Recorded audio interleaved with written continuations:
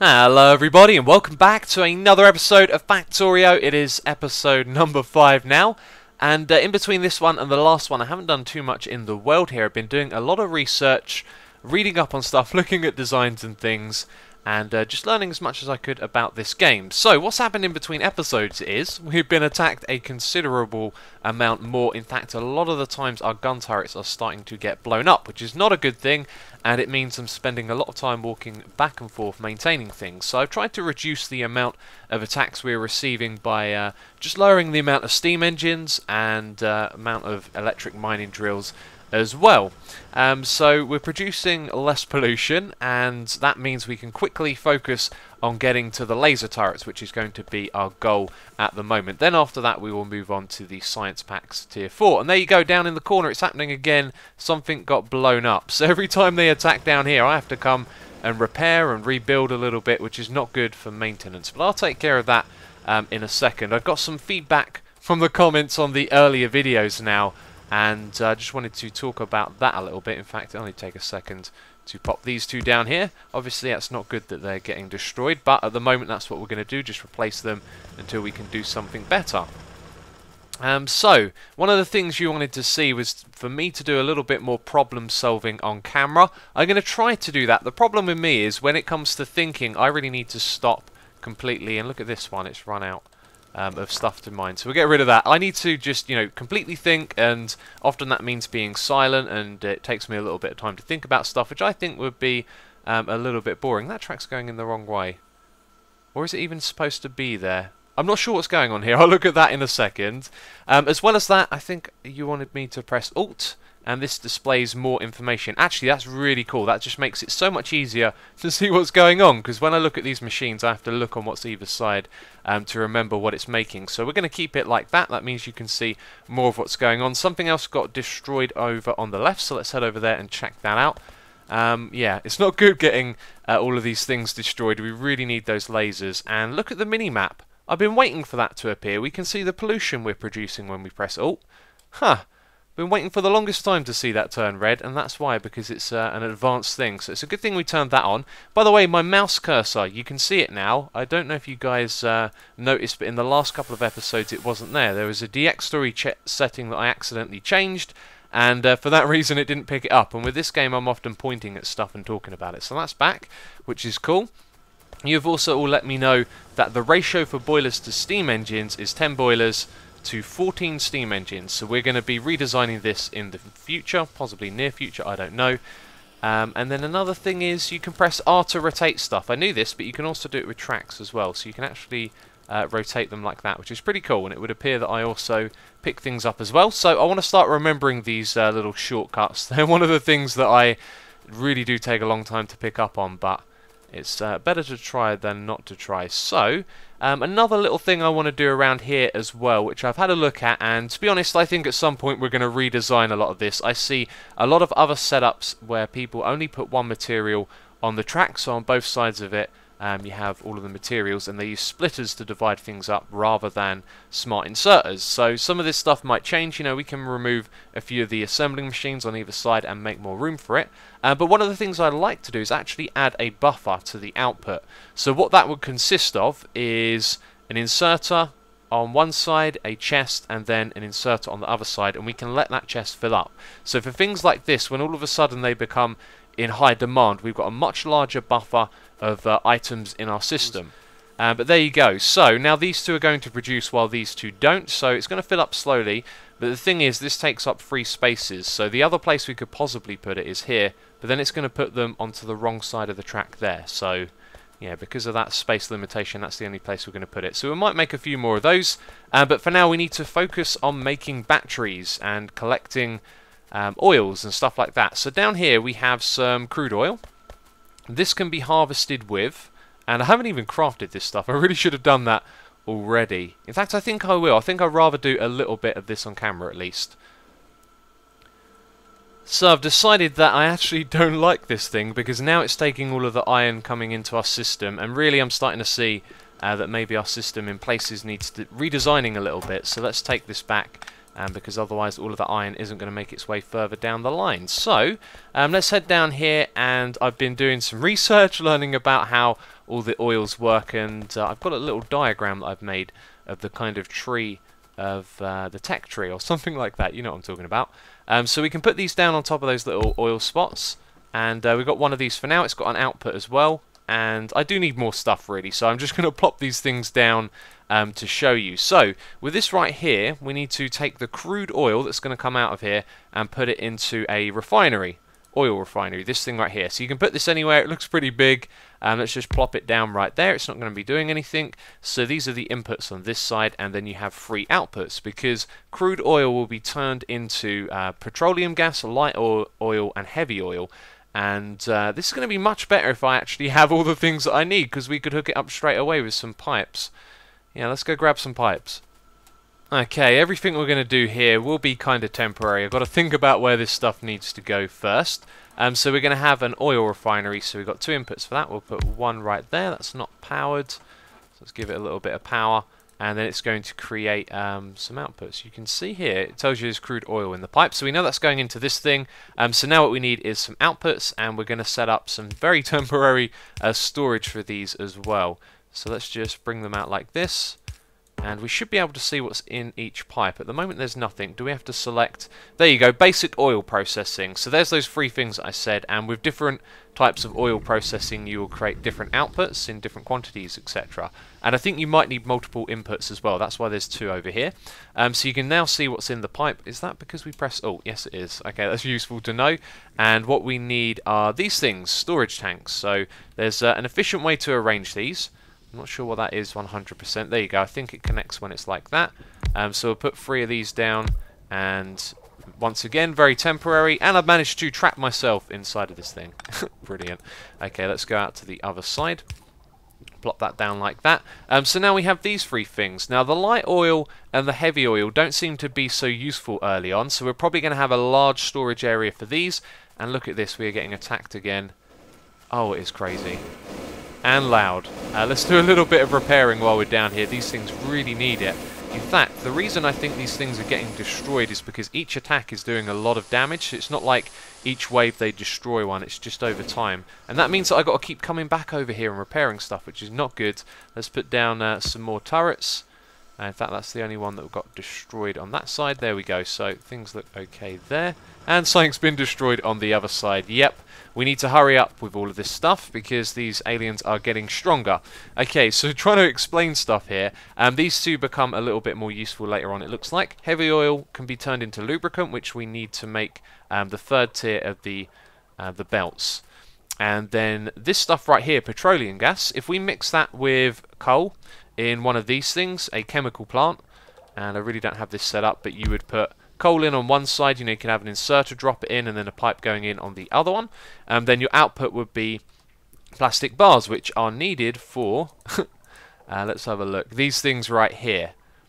So then we'll be able to make those, and I don't think they're needed for batteries, which is what we're going to focus on next, because we need the batteries for our laser turrets, which are going to be real important. So that's one of the things we need to make. The other one would be to use the the petroleum gas with water in one of these, and then we'll be able to turn it into sulfur. So we would have some water somewhere pumping into one side, petroleum into the other, and that would create sulfur, and that then goes into, I think, another one of these, and you mix it with water and iron, and it creates sulfuric acid. And then sulfuric acid, iron, and copper is what makes our battery. Where's the battery? I've lost it. There we go, and then we can make our lasers. So we're going to focus on that one first of all, and now what I've got to do is think about where we're going to store all this stuff, how we're going to pump it out the ground, you know, how we're going to bring it up here to be a part of this assembly machine as well. So what I actually want to do next is create another little assembly line going up here with a few assembly machines just to make pipes, because I think we're going to end up using a lot of them, and we want to use a lot of the underground ones as well, which are actually quite expensive because it's 5 iron and 10 pipes as well, so you already need those crafted. So we're going to set that up over here, and then we'll be able to work on this. So recording on camera, it really isn't a good idea. I think I've just spent about 25 minutes doing all of this, and obviously we want to make some progress in the episode. So over here you can see we've got some assembling machines for the pipes. The one at the top here simply goes into this chest, but it also goes up to this one as well. So in this chest right here we have 50 of each. When I take them out I must remember to leave one in there, so it works, you know, to store both of them. So we have our little buffer for those for us to pick up, and then down here we have yeah, all of the pipes going onto a line, because I'm pretty sure they get crafted in other stuff. So let's take these because we're going to need them. Took me a while to figure out how to do this, and it's probably not going to be the most efficient thing, but what we want to do is separate each of the outputs, and I hope I got this the right way around, because they're going to lead into these storage tanks and the other one is going to go off in this direction. So what we need to do right now is actually lead the input, which is something that I have kind of overlooked a little bit. So up the top here what we want to do is have I guess one pipe for each really. There's not too much of a need to have lots of pipes, so we can put that like that, and then that one can go underground over to around there, let's say. I think that'll work. And actually we want it to line up with that, so let's put it right there. Undo that. Let's see how far this thing can go across. Can it go all the way? That's great. And then it can come down. How far down does it go? Well, that's brilliant. It goes all the way down there. Okay, so now we're sending the stuff up there into the input, so let's give this thing some power. Does that connect? Does that connect? No. I think that powers them. Yes, it does. Okay, so where are the outputs? What are they going to be? Is this thing working? We have to select the mode, and it looks like I got it completely wrong. The petroleum is going to go to the wrong place. Okay, so you can see what we're doing here is we're using the underground pipes to put the pipes adjacent to one another without them connecting together. So what we need to do, I think, is this one's going to go down. That's great. That's going to go all the way across there. It hasn't made its way across just yet. I'm not sure how these work. Oh, there you go. It's just not displaying it there for some reason. It's going straight through to this side. So we've got the right material in there. Now we need to get this one in. This should actually be quite painless because we can go across to that side and then remove that little bit. And so now what we need to do is take this pipe out of here, and we're going to take it out on this side, and then we're going to take it upwards like so. There we go. So what else is petroleum used for? It's used for making plastic as well. So we're going to need this to go to 2 different production lines, and this production line will probably start somewhere around here. And I think I have enough of the next bits for this. There we go, 4 of them. So we could probably dedicate 2 to is it sulfuric acid? I think we have to make sulfur first. I am kind of forgetting the tech tree. I've got it all written down, but it is a little bit confusing. So what we'll do is we'll have that go off to the side, and we'll put this somewhere over here because there's space and all of that. So 1, 2 over here, and we'll simply put an underground pipe leading all the way across to one input. And if this is for sulfur, we need to get water here and iron as well. That's going to be a little bit tricky. I can see some iron we can grab from over there. It's going to be a bit makeshift. We're also going to need to have a water pipe in here. So I think the smart thing to do is to get... Where are the pipes? Inventory management on this game, I am terrible at it. I don't know why, but I just can't seem to keep the right things in the right place on the hotbar. So both of those are being used, and there's a lot of attacking going on. I'm having to ignore it really so we can focus on this. So then what we need is a pipe there, and then how are we going to... No, not that one. How are we going to connect them up? This is interesting because there's no space here. So it'd have to go maybe from above. Really not sure. Oh, it's connected to that one as well. Oh dear, that's silly. Okay, so these need to be a little bit further away, really. Okay, figured it out eventually. We now got water going down one, and then because of the underground pipe it doesn't connect with that, which is pretty cool. Goes across here to the offshore pump. And a moment ago what I did is I just placed down pipes going all the way across like this, which is bad. We want to use these underground pipes as much as possible because you can't sort of walk through them. They'll actually block off your path completely. Let's get power to this thing over here as well. Can we connect? Yep, there we go. Now we're connecting all of that together. And we've got to get some iron, is it, into this thing, and then we'll be making sulfuric acid. And a moment ago, I developed the just strangest habit out of nowhere. And whenever something was in my way, I just started pressing space to kind of dodge it. And of course, space is shooting your shotgun, which is bad, and I was destroying our own buildings, and I did it quite a few times. It was quite embarrassing and silly. But yeah, this episode is really drawing on, actually. I do talk a lot, don't I? And I wanted to get laser turrets down for this episode, and we're getting close, so I'm going to continue building stuff, and I think it'd be better if I show you it once it's done, because it took a while to do that. But there you go. The system is probably not the most optimal, but it can be expanded, which is important. We can extend these over to this side. You know, might have to rearrange a couple of these, but that's a good thing. When I started this series, I pictured things going a lot smoother, and if we just zoom out here, we do have quite a lot of space around here, but I don't think I've just put things in the best of positions, because as you can see, it's a little bit of a squeeze over here, but we will learn things as we go along. And so now what we have is the sulfur being made here. It's being dropped onto the end of this transport belt. We siphoned off some iron from over here, and some water from this pump is now going into the next stage, which is the chemical plant. So we're going to take this stuff out of here, and once again, this is a gas. I don't think it's an item, and we're going to put that into another chemical plant with copper and iron, and then that's going to create what is it? Batteries, yes. So what we'll probably have is this thing sort of facing across, like two of them like this. Then we'll cipher our iron and our copper off of here. That'll turn down and come down this way. We'll probably use a splitter for that, so we have it on both sides of the track. And then we'll bring in some water from this pipe as well. No, not water, sorry, sulfuric acid from this output. And then we'll have batteries, which will then go straight back onto the line. That's probably the way I'm going to do it. And I'm pretty sure there was something else I was going to mention. Yes, these storage tanks. I think we should have a couple of them for the petroleum and for maybe the sulfuric acid as well, but we don't really have the space to do that at the moment. So I'm not going to do that straight away, but that was a little thought that I had.